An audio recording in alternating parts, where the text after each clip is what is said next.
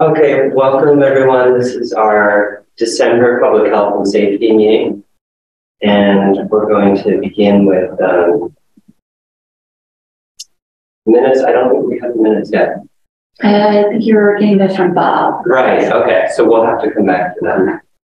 So we can begin with public comment, and I see there's no one in the room, but we have several folks, I think, on Zoom. So we'll work our way through. Oh wait, that might be Bob. Is it Bob? Does that say Dawn Weisford? Hi, good morning. This is Wilson. Oh, okay, sorry. This is Public Health and Safety. Yes. Yep. And your timing is perfect. Thank you. Sorry, so since we just had people walking around, we want to see if they want to make. Yes, I think we'll start with you. If you're here to make a public comment, you're welcome to do so, and then we'll go to the folks on Zoom. Do you want to, or do you want me? You can. Okay. If you could just state your name and address. Karen Kirshner, 221 Iona Avenue here in Narberth. I'm here representing the Iona Avenue residents. We have a great concern of regarding the speeding that happens on the street. As you may well know, there was an incident a week or so ago, maybe 2 weeks ago, with the neighborhood cat who was run over by someone who was speeding from Windsor to Meeting House. The concern, while it was a cat and it was a loved cat by everybody in the neighborhood, suppose it had been a child. And we have grave concerns about that. In my letter, I wrote that I have a sibling who was hit by a car at 17 and suffered a traumatic brain injury and spent several months in a coma and is now living in a rehab. So I have firsthand knowledge of what happens when someone is hit by a car. We were just hoping that the borough could address our concerns, maybe give us some ideas. Several people have written letters to the borough regarding our concerns on that stretch of road. It seems that people use it as a cut through, people who don't really live there. I see a lot of construction vehicles come down the street. It's not a very wide street. I've also seen large delivery trucks. I'm not talking like UPS or FedEx. I'm talking like the beer delivery trucks that are coming down to drop off things to the restaurants, or the food delivery trucks that are coming down. We're asking that something be done to control the amount of traffic and the speed limit through the 200 and 300 block of Iona Avenue. We have children that have darted out into the street and almost been hit. We do have a young child on the street who is autistic and has darted out in the street. The family has put up a fence to keep him corralled in so that he doesn't dart out into the street. We're very concerned that this could be more tragic, not to diminish the tragic incident of the cat, because we did love him, that this could be a child or even an adult for that matter. Like when we go out to our cars, we're certainly taking a risk because cars are speeding up and down the street. We've seen cars be hit by people speeding down the street. We've seen an alleged drunk driver hit somebody as they're driving out of their driveway. So we're just hoping that the borough has some thoughts or can address this issue for us. And we've all written letters, and we're going to also go door to door and put a letter in everybody's box and get signatures to kind of bolster our plea here. Mm-hmm. So thank you for your time. I appreciate it. Yeah, thank you for your comments. Would you like to make a comment? Yes, my name is Margaret Keeson. I live at 219 Iona. We just moved there this summer. I have 3 kids, 10, 8, 3, and my late cat. My cat that got hit last 2 Fridays ago at 1 p.m. The car was speeding, from one stop to the other stop. And I don't think that the car has stopped at one of them. Just, slowed down slightly and then picked up speed. The cat did what my kids also do sometimes. It's like, hey, here's my friend across the street. And he ran in, the car hit my cat and kept going. My kids play on the street, on the sidewalk all the time. This neighborhood must have at least 30 kids. The bus stop is full of kids. Tuesday, all the kids are lined up at the bus stop. Tons of parents. You have a wonderful, cute first grader that is running late and she's crossing the street being a kid. And again, somebody did not see the stop sign and almost ran over her. This is 8:20 on a Tuesday morning.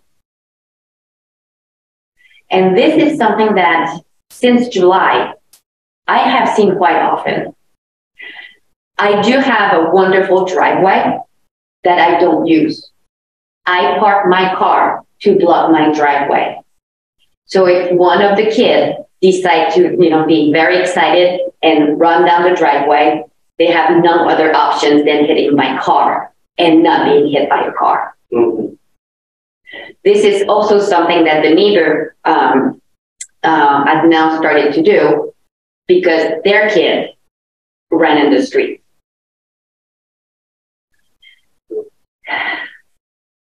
The kids actually love to play manhunt at night, okay, when it's 6:30, getting dark, okay, and then they run around in the neighborhood trying to kind of like a funny chase hide and seek version, okay. This is usually 15 kids, aging from first grader to it's like ninth grade. It's a fun time. And it's like kids go around, knock on all the doors, like, come on, let's come and play, manhunt. Every time I am outside, girls like, don't go in the street. Don't go in the street. It's like, and then if I see a car, I make sure that I'm right there. Somebody will end up being hit. Yeah. Okay. Well, thank you. I really appreciate you coming to make these comments.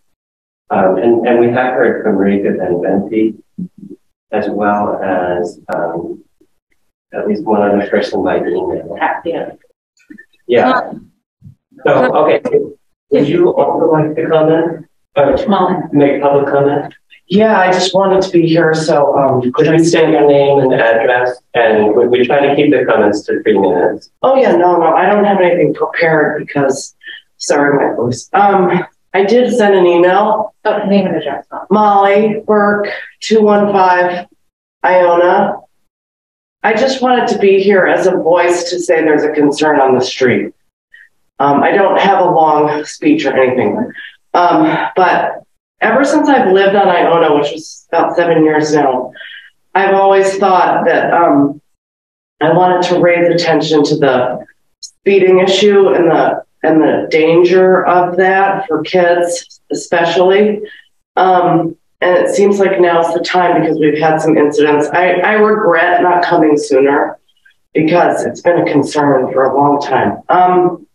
I know there have been traffic studies. I'm not aware of what they are. I'm not sure what the process is to get this going, but I just wanted to be a voice of concern. Yeah, and if there's anything that can be done, I'm hoping it can happen. Well, thank you. I mean, our process is that we initiated a traffic review when we have 3 complaints. So you have accomplished that here. So I really appreciate you taking the time to do that. And that kind of activates our official process. It could take, just to kind of set expectations, it does take a few months for us to try to figure out what's going on. Yeah. But the professional staff have a process for handling that. So, Samantha, I don't know if you want to say anything about I think it's all due respect. I think since it is an agenda item, maybe it might be better to just cover it all and come to the agenda item. Okay, yeah. Yeah, we were able to add that at the last minute, so we'll get to that. But we still have folks online for public comment. Oh, that's right. So we will actually return to this question on our agenda. So you're welcome to stay or leave as you need to. So we'll go next to the folks on Zoom. Hi, my name's John Kistler. I am Karen, Molly, Marjorie, and several others on the phone, their neighbor. I live at 211 Iona Avenue. I just want to echo everything that's been said so far. There is a tremendous volume of traffic on Iona, and there's kind of two types of drivers. One seems to be the ones that are local, and they're very respectful, and they stop at the stop signs, and they stop for buses, and they drive slowly. And then there is this huge, large volume of cut-through traffic that seems to not do many of those things, right? They roll through the intersection of Windsor and Iona. They roll through the intersection of Meeting House and Iona. This issue I've been on Iona for about 18 years. This issue has come up before. One of the reactions to it was to have a no left-hand turn from Windsor to Iona during school hours. That was removed recently. I'm not sure why, but I'd like someone to explain that. But there is a huge problem here. And just so I'm on the block between Windsor and Meeting House, and I'm just counting in my head, there has to be conservatively 16 school age kids. And by school age, I mean elementary and maybe just cresting into middle school. If you go down the next block, we probably double that number. If you include Meeting House and Iona, you probably triple that number. There's a lot of young children that play on this block, and it's a huge, huge, huge concern. Okay, thank you, John. Cindy. Whatever, John, if you want me, I can address that question real quick. The no left-hand turn sign was put up, if you remember, years ago after we had the big meeting. It was put up to kind of pacify us, but then never enforced. So recently, when we did, it had no effect because nobody paid attention to it, because I think 1 or 2 days perhaps they enforced it. So when Matt West, our former assistant borough manager, did a sign diet, we had something like nearly 500 traffic signs. And essentially what traffic engineers will do is saying, when you have signs that are irrelevant and not enforced, people just ignore all signs. So I was actually the one to say, this has never been enforced. Why do we even have it up there? You know, if you're not going to enforce a sign, then take it down. So I think it was a distraction to kind of pacify neighbors on the street. And I hope that we can now kind of move on and use that traffic data stuff. Mm-hmm. But so that's why it was taken down, part of the sign diet. Okay. So I understand what you just said. And, you know, when this issue came up before, you know, the answer was, oh, we'll just call the township and we'll send the police officer out. And wow, what a Band-Aid. So if they came out 2 days out of the month, well, again, 2 days out of the month, people stopped, or, you know, the cut through traffic calmed down, but the other 28 days, nothing. Yeah. So, well, and we're going to talk about that on the agenda. Yeah. All right. Anyway, I said my piece. There's a huge, huge problem here on Iona. Thank you. Thank you, John. All right, so we'll go to the next person, and I think we'll have to use a timer because we are limited. We have to stop our meeting at 9, and we have a pretty full agenda. So let's go to the next person. I'll set a timer. Can I speak? Coordinate this Right down the street. Go ahead. Okay, well, going forward, Michelle, you have to coordinate this talking around. Can I speak? Go ahead. If you could state your name and address. Yeah, my name is Marica Beneventi and I live at 212 Iona Avenue. And I just wanted to reinforce what my neighbors have just said. I've lived here for over 10 years and I've witnessed a ton of cars being hit. Same thing, I have to put my car at the end of the driveway because car would reverse into my driveway to turn around. And I had young kids playing. The traffic is really, really intense. And I think it's mainly people who are just using it as a cut through. And the concern is that soon the bridge is going to reopen and the traffic is just going to get worse. So this traffic issue needs to be addressed sooner rather than later.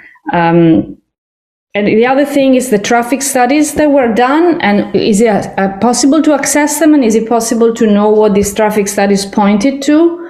It needs to be, it's something that needs to be done quickly, because it's like just in the last 10 days, we had 2 kids who were inches from being run over by cars.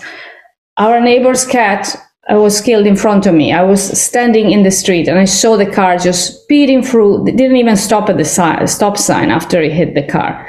There's a large amount of cars who do not respect the school buses that are stopped. We now, as parents, have to stand at the bus stop around the bus to make sure the cars don't swerve around and hit children. So I think my neighbors covered all the topics that we are concerned about, but we're hoping, that the borough can do something and soon. And also, if you could please let us know where we could find these traffic studies so we can familiarize ourselves and see what they pointed at. Is this something that is available on the borough website, or could it be mailed out to us? Thank you, Marika. We will follow up with you so that we can make that available. Okay, who is Next we have Lauren. Hi, I'm at the bus stop. I only have one thing to add, and that is my son has a disability, and he took last year a secondary bus, and that bus came behind the main school bus, and the people who had to stop with the cars that had to stop for the main bus and then the secondary bus with disabilities were so irate that I actually got followed home by a man who screamed at me and my kids on the way home and told us that we were, quote, effing ugly and all this kind of craziness as we walked home. My children and I, by myself, one afternoon that I had to call the police because they didn't want to have to stop for two buses in the afternoon. And this is the kind of stuff we're dealing with. I'm getting screamed at by people daily. Totally unacceptable. And this is not an isolated event. This is all the time. Thank you. Thank you. Are there any other public comment?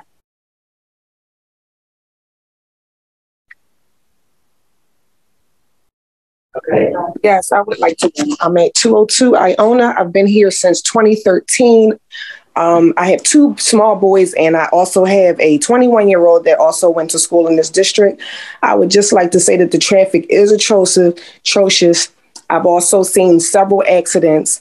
The kids do play in the street, which they should be able to, but the cars do not slow down. They have no regard for the fact that there's plenty of kids on this block. There's a lot of big trucks that drive through here to deliver things. They've knocked down the lines for the cable and the electric, and they just continue on in branches of people's trees. And it's been a huge concern for me. I've called the police on a number of occasions. I also remember the sign being at the end of the block and people just disregarding that. I can't even get out of my driveway in the morning because they're turning the corner, barely stopping at the stop sign. That's all I have to add, but I hope that something can be done. Thank you. Thank you, Dawn. Are there any other public comments?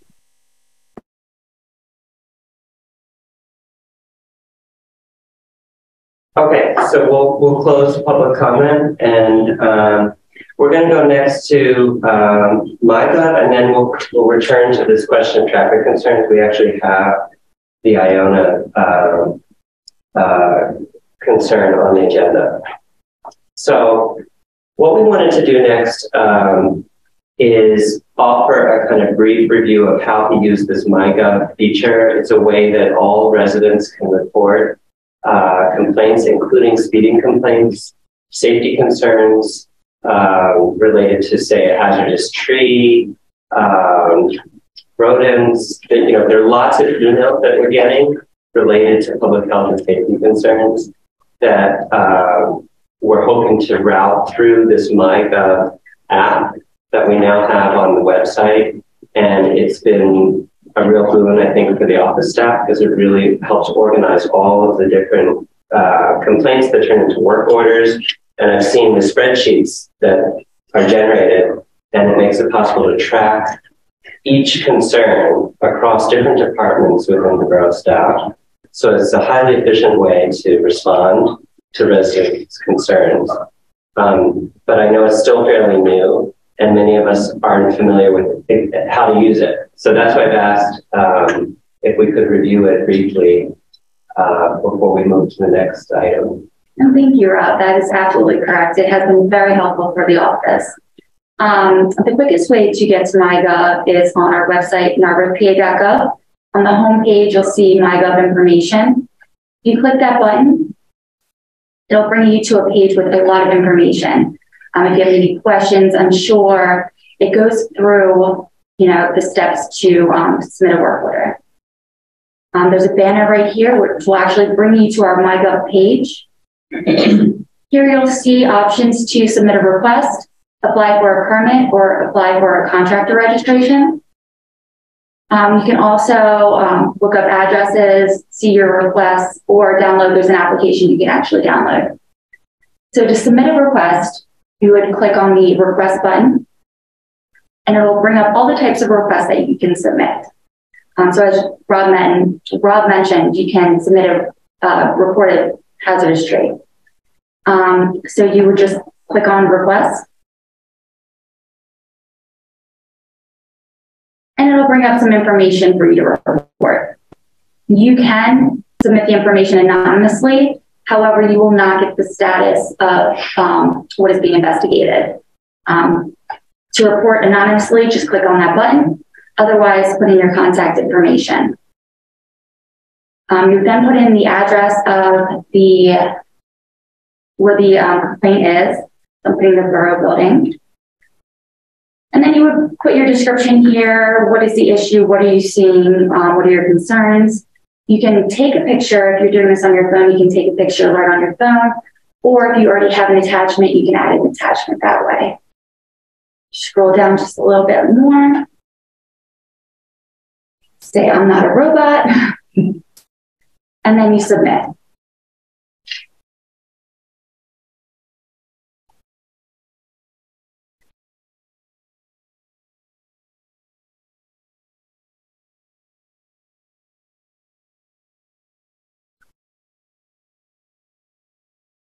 And then that request will come right to our department that's responsible.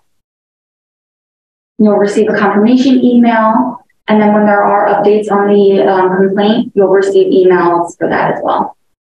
Do you have any questions? Yeah, so just to review some of the categories, hazardous tree, I see also there's the traffic request category, where it specifies that to initiate any traffic review, we need 3 different residents to submit a work order.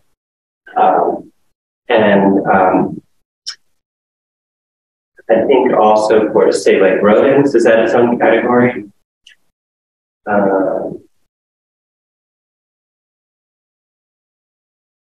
See, report trash.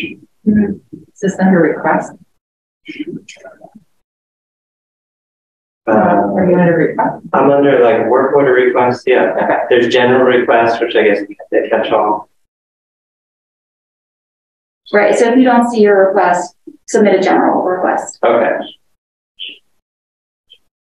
Okay. So folks don't need to create their own account or anything. No, you cannot. Okay. So at this point, you can just kind of click through the system, and it should take a matter of minutes. Yeah, I just went through it. As much information, the more information we receive, the better, more understanding we'll have of the issue. Pictures are great. And like I said, it goes directly to the responsible department. So it's almost an immediate, instant. We receive it instead of going through. I mean, you can still submit paper work orders. That is fine as well, but it takes an extra step. Yeah.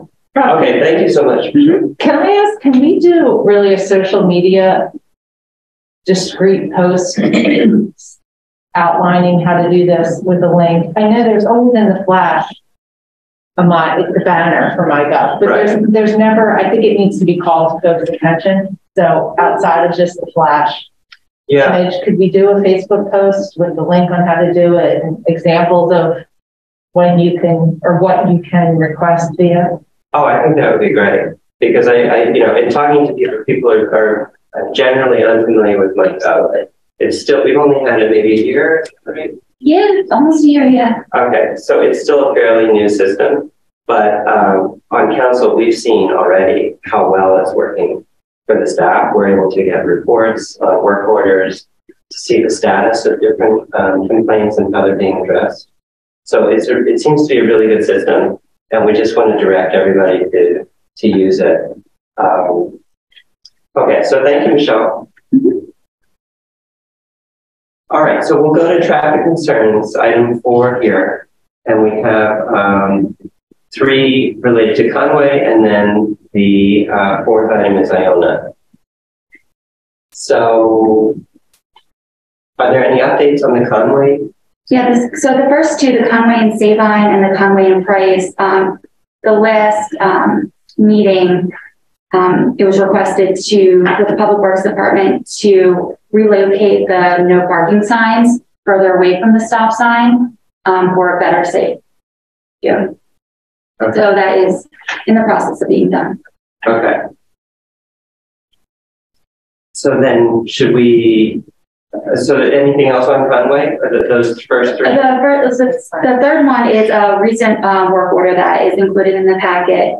The process for that is, the first step really is the traffic and counting devices being deployed by the Public Works Department, which were deployed on November 16th. So we're currently collecting data. We should see that data at the next meeting. I'm sorry, that's because we did that already at Conway and Price years ago.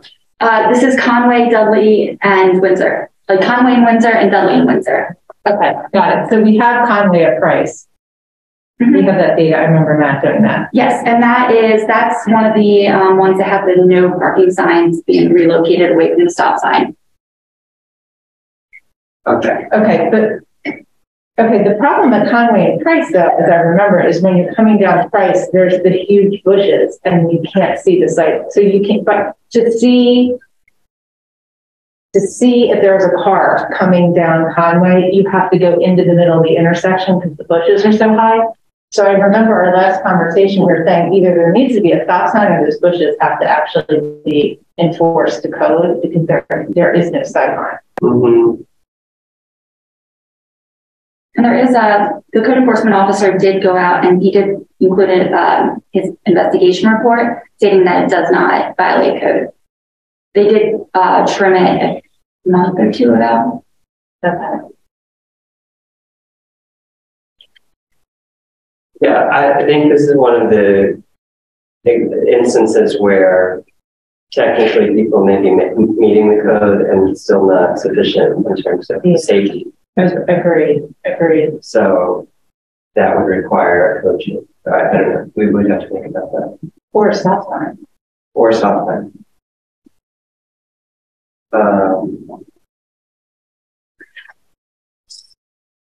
Okay, so maybe we should keep that one on the list for next month and see if we could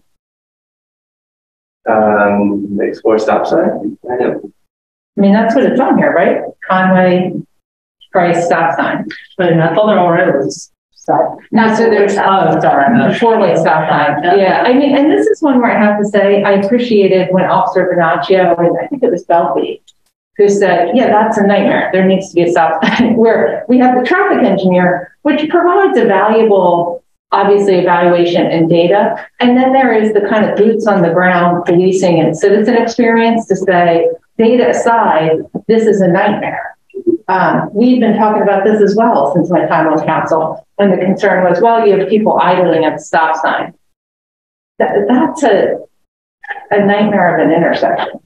And if those bushes are in code and not blocking the sight line, then, I mean, are we telling people, like, hold your breath and hope for the best when you go straight or make a left? Or can we really have someone go back and look at what is the harm of making that a 4-way stop sign?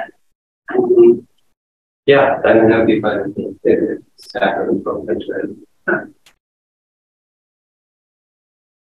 Okay, so then we get to the Iona 200 block. We have on our agenda here. We've heard concerns from the 300 block as well. So maybe we could talk about our kind of normal process. You know, what we could do. Sure, I can speak to that if you'd like. So our usual process is that we have 3 different property owners report concerns to the borough.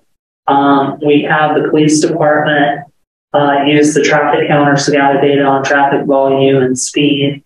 We have our traffic engineer provide, as Cindy mentioned, our traffic engineer provides a quantitative sort of analysis, and our police department helps provide a qualitative analysis of the problem. And we've heard a lot of very good qualitative data here today from folks about what's going on there. And then the committee can start to decide what solution to implement to take care of the concern that's been raised. So what I would like to do, is move forward. Now we have the complaints documented. Move forward with that process of getting the traffic counting and speed data out there, because we'll need that. Even if we know that there's a speeding problem, we have to have that data to comply with the rules from PennDOT before we actually make any if we want to make any infrastructure improvements or any changes or anything like that. So we get that data, and then I think in our next meeting, we talk about what that data found, what information we have from the traffic engineer, what information we might have from what impressions we might have from our police department as the situation, possible solutions. I think we start talking about what the solution is, and then we do it. So can I add, we have the speed data, and the reality is for years, because they've done that. We don't have the speed data. Well, we had speed data. Yeah, but it's not. Yeah. And I can tell you, it's not that much higher than 25. Because, and then we had talked about, we can't reduce it. 25 is too fast for that road. Or what people do is they'll jet quickly, right, to avoid a car and play chicken, and it's still not that much higher than 25. So if the machine catches it, it's a blur of it. It really is a structural issue. And that's why, I don't know, I gave you the traffic study. Maybe we can scan it and post it. I don't know where the second one is. That's the first one. Then we complained and we spent $7,000 on the second one that said the same thing that the first traffic study had said. And then I had said, none of you were here yet. But John may remember this. I said, well, why are we spending more money on traffic studies when we don't do any of the suggestions of the actual traffic studies? So, I mean, I can tell you, we did put the big speed thing out several times, and they say, yeah, the average speed is 26, 27, but it feels too fast for this road, and the road's not wide enough for two-way traffic, and two side parking. And then the neighbors had said, yeah, but we really need two side parking because most of the streets don't have a driveway, or everybody doesn't use their driveway. Traffic has calmed considerably with the bridge out, because it's eliminated kind of half of the cut through. It certainly will get worse again once the bridge opens. But it's particularly with, nobody has mentioned bikers. I mean, we are that thoroughfare is part of that greenway where bikers would want to come up Windsor and cut over to get on the Bala. So there are some real structural noted concerns for the last 15 years, and there's just never been the will to tackle it. I think for many of the reasons that we're all stating, it's a major cut through street. So it is wide reaching for sure. It's 200 and 300. It's really limited to those two blocks. Yeah, I will tell you, I think and I have to think, what is the collision care? What block is that?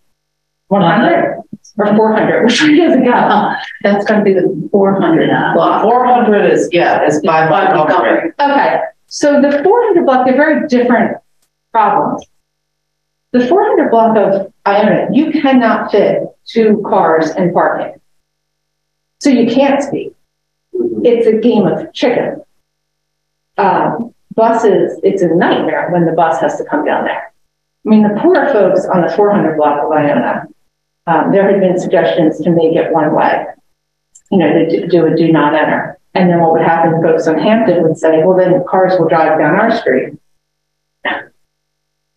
Hampton's not a throughway. Nor mean Hampton ends. I understand what you're saying, but right. I mean, so these are the discussions that we've had for 15 years, right. And then people just say, "Yeah, well, you bought knowing it was a busy street." I mean, this is what we had often been told. Well, I think it's kind of a new day in the sense that we have a new system.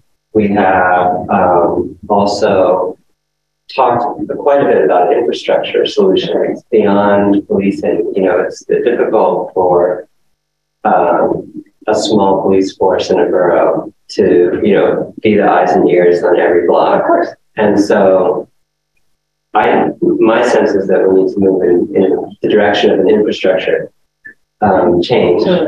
But, you know, I know we need the expertise. I'm hoping we could kind of keep to that timeline. Do you think, I mean, we have the second traffic counter, so we could deploy that right away, or? Since that, well, I'm trying to think right now, Michelle, you would actually know better than me. Sorry putting you on the spot here. Right now, the traffic counter is, I believe, over handling the 4.3 complaint, the Conway Dudley Windsor. Right, and it should be completed pretty soon. So as soon as that's completed, we can transfer it. I think the other, yeah, because I think we need both of them for that, because that's, right now I do believe we are using both for that, but that is good to know. So thank you for that information, Michelle. That it does sound like we will be able to meet the time frame you're talking about, and that we can get those resituated, you know, start gathering. Even if the data does show that there is technically a speeding problem, that doesn't preclude us from taking action. Right. It's just, that's just the formality we have to go through in order to take action. Well, I appreciate you saying that. Yeah. Because that was really kind of the end of the conversation very often. Well, it's really only 28. Where I think the significance is, but 28 affects safety and quality of life on a road that wasn't built for this capacity. So there is the signal to it being a new day, I believe. Mm-hmm, Yeah. right. So, and then the left-hand turn sign, complete waste of time. Again, do we really want to pay a police officer 24/7 to sit there and write tickets? I mean, that's not the way to address this problem. It's a structural issue. Mm-hmm. So we should do it structurally. Mm-hmm. So, yeah, I think we could have, you know, the information together for your January meeting to, you know, to be able to actually start to figure out action to solve the problem. Great. Okay. And also, I mean, we've talked about speed bumps and different kind of infrastructure solutions. And I know we have a grant project, you know, possibly we're waiting to hear from, right? But well, not for that part. Not for that. Okay. Yeah. But I mean, it's the kind of thing, like if say the staff agreed that speed bumps were a solution, we could move ahead with that in the calendar year 2023. Oh, yeah. Sorry, I was about to get five. So I thought you were about to mean like by the end of this year. No. That's 100%. Like without a grant. Yeah. We could handle that. Okay. That's what I'm hoping. You know, we'll defer to the professionals, but. Yeah, and part of, I mean, just so people, again, expectation setting here, you know, whatever solution we come up with is going to be one that probably the borough, we have a great public works department, don't get me wrong, but like, you know, if we're talking speed bumps, speed tables, if we're talking, you know, any sort of infrastructure change to that intersection or roadway or anything, that's not going to be a job our public works department will be able to do. So we'll have to bring in a contractor to do it. And there's going to be, you know, a certain time delay in terms of finding a contractor and then getting them out there to actually do the work. But I'm hopeful that at least, you know, there will be, you know, forward progress and, you know, and we'll start, let's say, our next meeting by actually getting that formality of getting that data out of the way so we can actually decide on what we want to do. And then we can talk through more of what the process to actually make that happen is. Okay. Can I ask, did Jeff Eldon go through that CEPED, the Crime Prevention Environmental Design certification, or was that just Katie's team?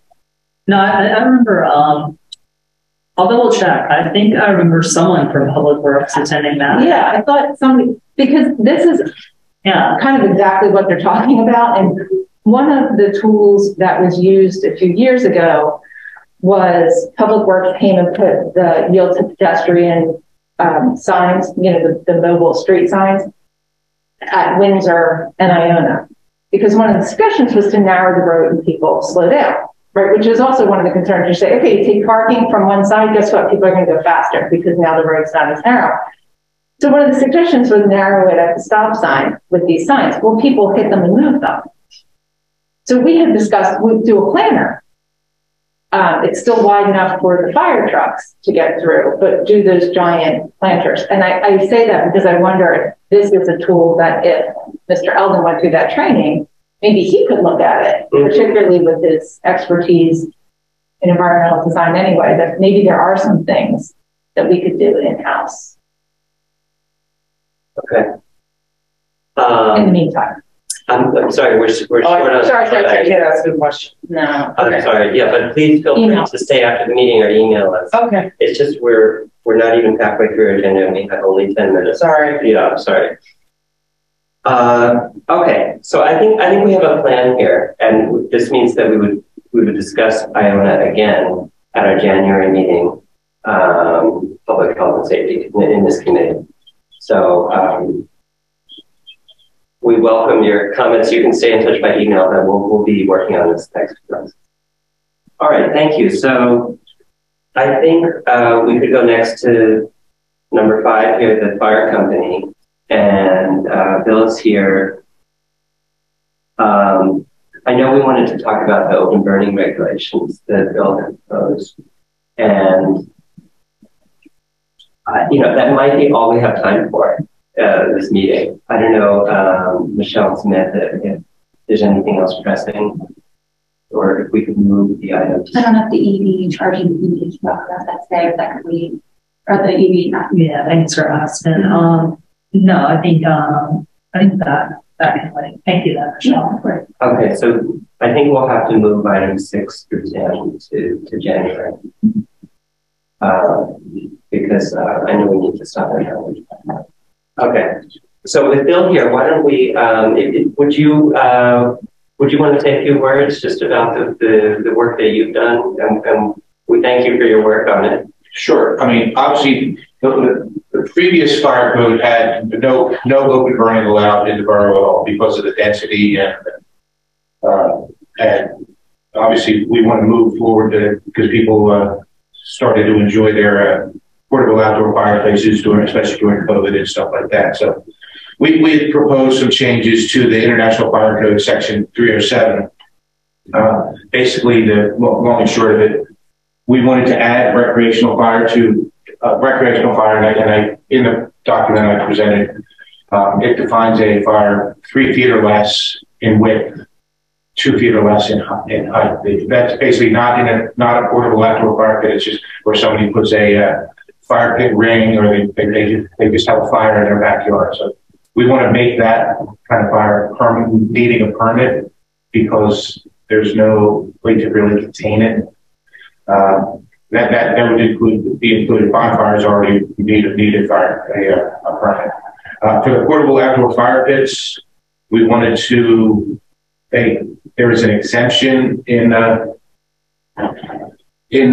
that allows them to be closer to combustible structures than we feel is safe.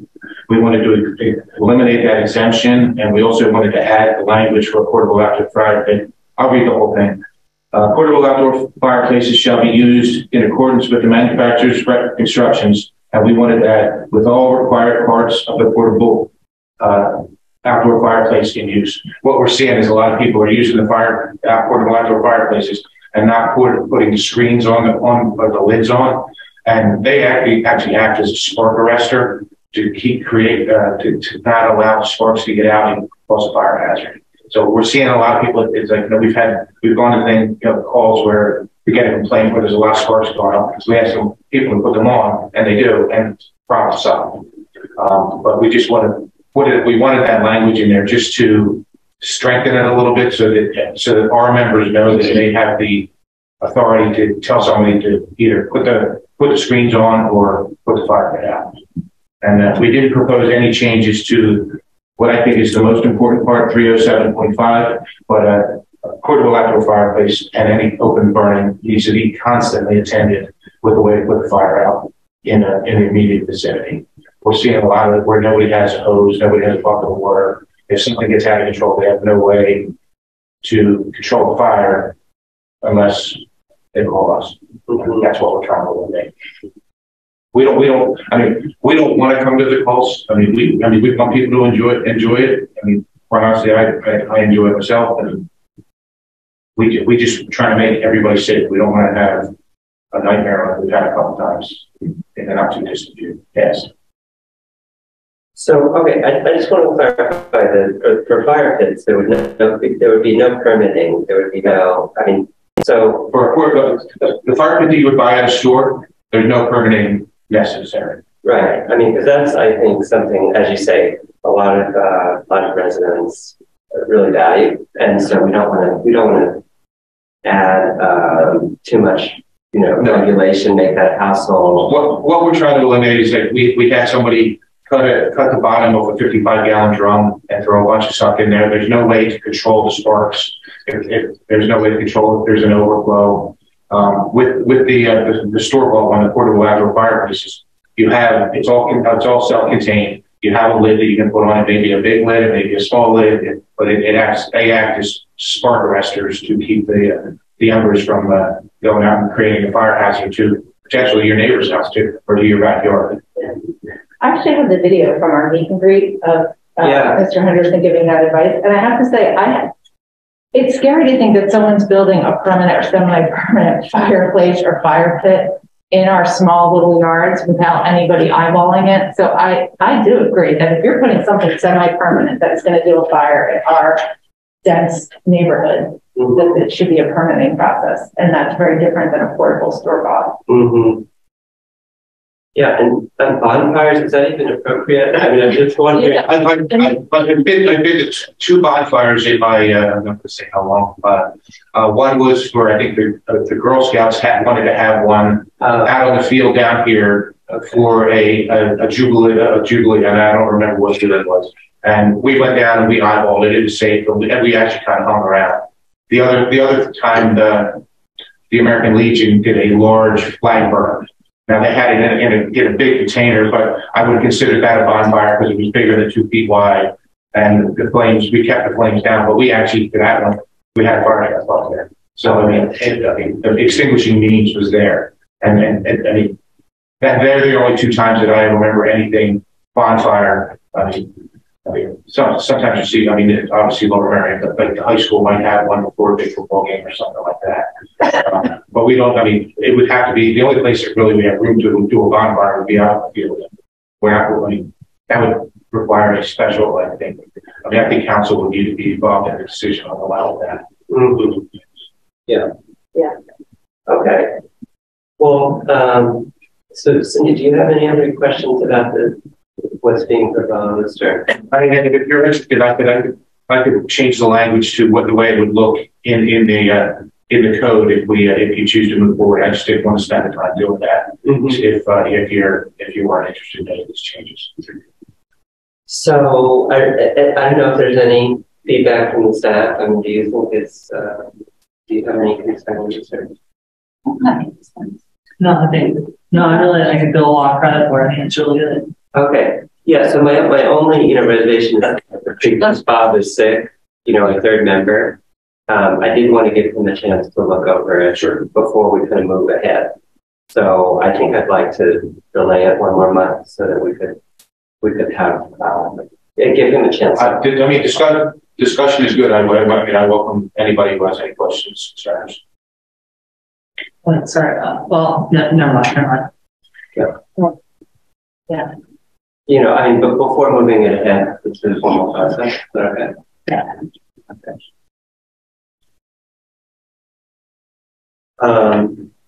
Okay, so thank you so much, Bill. Really appreciate you doing this in a way that keeps people safe, but also respects, our kind of COVID reality. People really need to socialize outside.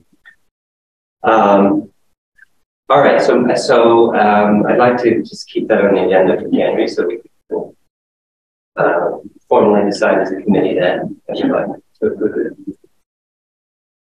Okay, so I think that's pretty much all we have time for. Unless, I do need to leave right at 9. And Yeah, that's fine. Is that okay? The plastics ordinance updates. Can we ask to put that maybe and the shade tree at the top of the list of our next agenda? Yeah. Let's see. And the shade tree more, not the Marionette hazardous tree work, but I was interested in continuing the process, putting in the shade trees in the right of way, specifically in North Narberth, although I'm not sure that nothing can happen till spring, I suppose, at this point, with right of way shade trees. Perhaps it's not a priority. Well, we should, we can do that. And I appreciate, I think it was Smith, right? You gathered all of this on Sorry, and I'm gonna particularly, I don't know, I guess I'm gonna move this morning, but I guess I'll say that you'll probably want to talk about it in January if you want it to actually happen in spring. That's not good. That's a good timeline. Yeah, and the plastics, there's a lot of good kind of sample ordinances here from Radnor that were gathered by Smith, I think. No, actually Michelle. Okay. Yeah.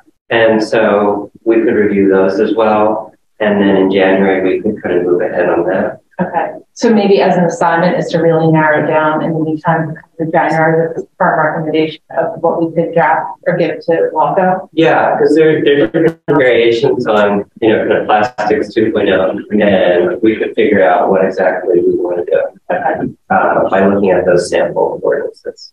So, and they are included in the package. Yeah, I see them. Yeah. I mean, I think independently, I kind of have my own opinion to that, of which I would lean towards. Okay, yeah.